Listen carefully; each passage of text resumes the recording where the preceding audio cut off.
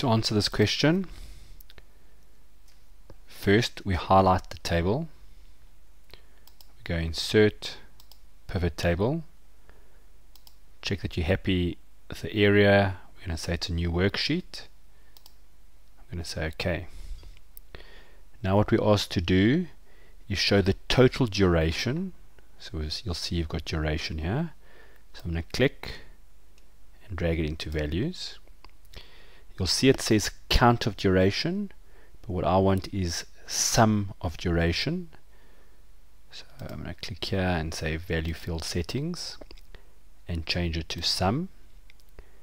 When I say OK, we've now got this strange number. We now just want to go and pull in our month. So you'll see there's a month here. Click and drag down into the rows and let go. So now we've got January, February, March, but our numbers look a bit strange.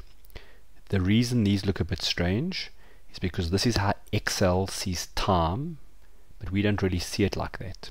So we need to format it. So I can right click here, go to value field settings and say number format. Now a mistake that most people make is they go to the time and they choose, for example, that one there, and when we say OK, it gives you something that looks like this. But notice that 2 plus 13 plus 11 is coming to 2. That's because this is the clock format. So as soon as it goes over 24 hours, it goes back to 2 a.m. So the correct format to use here is actually under custom.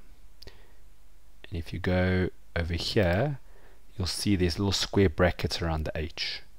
So when I say OK, you'll see it now formats it pretty much the same, but now when it adds it, it keeps adding past 24 hours.